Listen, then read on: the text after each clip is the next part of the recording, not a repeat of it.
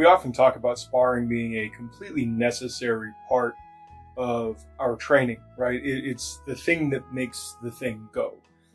Because just the drilling, drilling gives you some movement competency, but it doesn't teach you how to, read the scenario, read your opponent, make a decision, create action, deal with consequences, all of that. All that stuff happens going live, right? The question is, well, what counts as sparring? What is sparring in the first place? And we've got a few different things to look at, right? Because, many of us who practice martial arts are practicing Eastern martial arts, which means we actually have to look at the words they use. And then on top of that, we should look at what we mean when we say sparring, right? And how those things converge. So I have some selected definitions here. There are, in fact, others. But let's look at this real quick, right? So just at the top, right? Like the word sparring or to spar really is of uncertain origin. There are proposals for like French going back to Latin and then Old English and Germanic origins. It's all uncertain. But since from the 1400s, it has meant to strike or thrust. So basically just striking, right? Which is funny because like the word boxing just means to hit. In fact, we're pretty sure it's also technically of uncertain origin, but it seems fairly plausible that it goes back to a Dutch word, which is just an imitative or onomatopoeic sound to hit, to strike. Right, so the idea of sparring basically is going live, playing for hits. But a lot of people will point to Japanese martial arts, the word kumite, right? And that's both competition and sparring in class. But there's a confounding factor there, and that is the fact that there's one step, three step, the other compounding step, kumite, as well as free kumite. Well, what does kumite mean? Well, it actually means grappling hands. And that actually kind of makes sense, right? Because native Japanese martial arts are actually largely grappling oriented, not really striking oriented. And as we all know, Okinawa, the birthplace of karate, was by and large using Chinese martial arts as well as whatever native practices had popped up and intermingled with that. And I'm unfamiliar with any specific Japanese language words for sparring, if that in fact is even something that they used outside of just fighting and competition. There's an argument that there wasn't a lot of free sparring done in traditional martial arts, mostly because, well, people were just fighting all the time. And so drilling and making yourself better was actually more important than sparring because you were already getting that experience, whatever that's worth. All right, so just because I've got that French side of things, right, we have the word assault, which, literally is just the French assault, which just means to attack. That's actually pretty similar to our word sparring, which means to strike. It's a little more general, right? It's a little less specific, but it works out pretty well. And we should make note here that they do actually distinguish assault or sparring from combat or fighting. And they consider competition also sparring, because competition is just sparring competition, right? It's still, they don't look at it as a real fight. Maybe we should do a video on what's a real fight. But we're just looking at practicing the attack. Now, there's a couple other words, right? And Chinese martial arts is incredibly varied, and different systems, different lineages may use certain terms over others.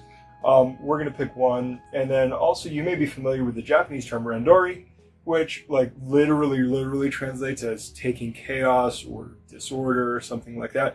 And again, it is a sparring type exercise where an attacker versus a defender is throwing basically random attacks at the other person, and they have to defend themselves.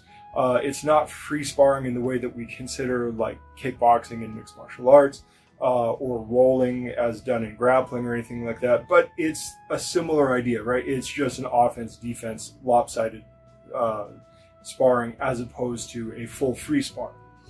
And then, of course, Sanshu, one of the old standbys. A lot of people will look at Sanshu and go, it's just the old term for Sanda. Other people will say, look, Sanshu was kind of a proto-Sanda, and the idea of taking yourself out of the formality of your system, out of the rigid structure of your system, and practicing freestyle, which is actually kind of the loose translation of Sanshu. But Sanshu is actually pretty close to Randori in the sense that, so Shu is the Mandarin for hand, right? We say Sao in Cantonese. So you'd say San Sao if you're doing a Southern style. San is pretty much the same. But instead of chaos, we have scattered or dispersed. And again, really, that's the same idea of putting something into the randomized chaos of things, right? As opposed to something being scripted. That's the difference, right? And hand is hand, right? It's similar to Japanese using kumite, except instead of grappling, it's scattered. And again, it's just the idea of bringing a level of randomization and freestyleness into it. So when we look at all of this, what actually is sparring, right? And most of you at this point, and even before this, are going, well, no shit, Sherlock, it's just going live.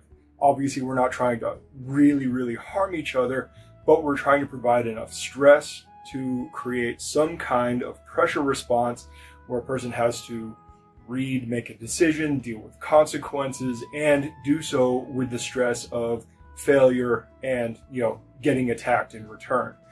And yeah, I mean, that's essentially it. But the biggest reason I was thinking about this was I remember a long, long time ago, and this was back in the late 90s, and I was having one of those, oh, poor me moments, right? I wasn't very good at point sparring. I just wasn't the fastest. And I was always kind of the knuckle-headed tough kid that, I'll take one to give one, except in point sparring, that doesn't work. You can't do that in point sparring. And so I was telling my sensei, I was like, I'm just no good at sparring. I'd rather just practice technique. And he's like, what do you think practicing technique is? It's sparring, right? And what he was referring to was one steps. He was referring to kumite. And it just brings up the question, like, different people have different ideas of what sparring means. Now, I do have a kind of a problem with considering one steps and complex scripted reactions as sparring. And kumite doesn't translate as sparring. In fact, like having free kumite, I don't remember what the Japanese is for, is that jiu-kumite, something like that. They have to put that modifier on there because it is a completely different thing as opposed to stepped sparring, right? Or stepped kumite. Stepped kumite or stepped grappling hands is my opponent issues an attack and I deliver a response. Still very much in that Randori platform of attacker and defender. Whereas free kumite is you're both free agents to act and react as necessary. And you have to put that modifier in front of it. So in that sense, I do think my first sensei was wrong. And that's no shade against him. It just means that, like, he was going by a certain perspective and definition that I don't think holds up. But the bigger deal here is that outside of kumite, all of these kind of have this idea of you are dealing with the randomness, you're dealing with the attack, you're dealing with the chaos, you're dealing with the strike or the thrust, right? It's not the scripted thing, right? And that's the biggest thing. So can you have sparring that's not just full free sparring all the time? And I guarantee you the answer is yes. And I look at Randori as the biggest thing, right? And really you could consider any kind of offense versus defense type sparring, oftentimes what I would call bully drills, it's just Randori. And it is, you have an attacker that is free to randomize. It may be constrained, of course, but you do have an attacker that is free to kind of choose their method of attack, their angle of attack, their timing of attack. They usually have multiple options of attacks to throw from, and the defender has to play defense. Now, you could do, and this is why I use the term bully sparring instead of randori, aside from the fact that I mostly am doing Chinese Western martial arts, despite the fact that Kempo is a Japanese reading Chinese martial arts. It still fits within the Chinese martial arts paradigm. But the idea of the bully drill, of course, is that you could have an attacking side of it too, and that could be a thing all its own. But what is sparring, right? Sparring is introducing that level of randomness, chaos, if you will, a bit of pressure, that read and decision making and dealing with consequences. That's the kind of stuff that makes sparring, and that's the kind of stuff that makes what we do go. Drilling is great. Drilling is necessary because you want to gain that feel for like what is the idealized positioning and timing and all of that. The only problem is that only works for whatever partner or opponent you're working on, right? Somebody with different limb lengths, different height, different sense of timing, different sense of angle and all that. All of those subtle changes are going to change. And that's another reason that we need to, one, touch hands with a lot of people, and two, go random. Because there are just so many things that we cannot meticulously account for and parse down in structured training. We have to let the kind of organic just flow of things work. So I'm going to cut this out here and leave you with that. But keep in mind, whatever form your sparring takes, it really does need to have that kind of randomness and pressure. And it does not have to be knockdown, drag out, hurting each other kind of stuff. Of course not.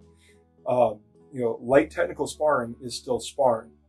In fact, I think most of your sparring should be technical. I think you should be light enough that you can play bare knuckle without actually leaving deep bruises, and especially not any kind of cuts, most of the time. I think hard sparring is one of those things you should probably only do a few times a year even, because the risk of damage is too high.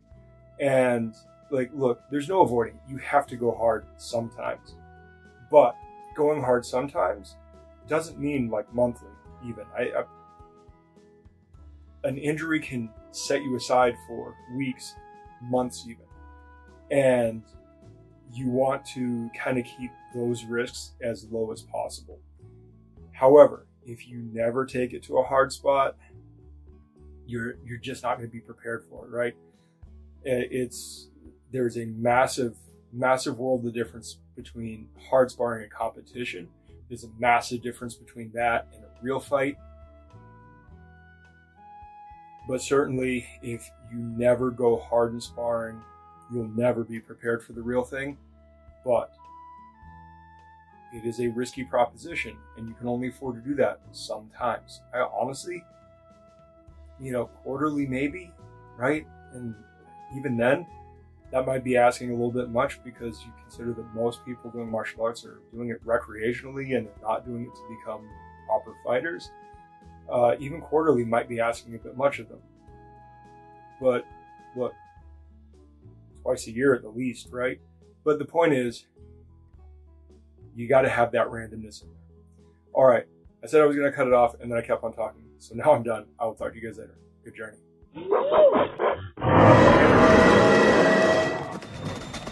Thanks for watching. Like, subscribe, share. Check us out on our other socials, and please head over to blacksunboxing.com to get a little more info, including how to contact us. Furthermore, if you are in the Phoenix area, please feel free to stop in, say hi, join in for a class, whatever.